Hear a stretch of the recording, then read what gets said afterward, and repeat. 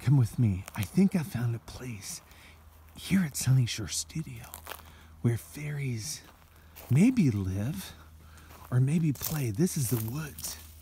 Look, come with me. The woods near the studio. And here in this place that's so quiet and the trees tower overhead.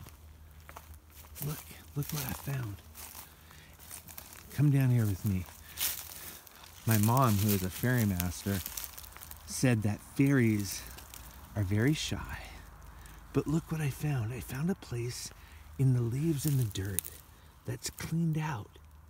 And it looks like there's pine cones put in a circle. And I wonder if the fairies might sit on those pine cones.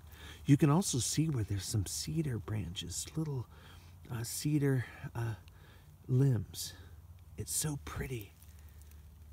I think this might be a place where the fairies live.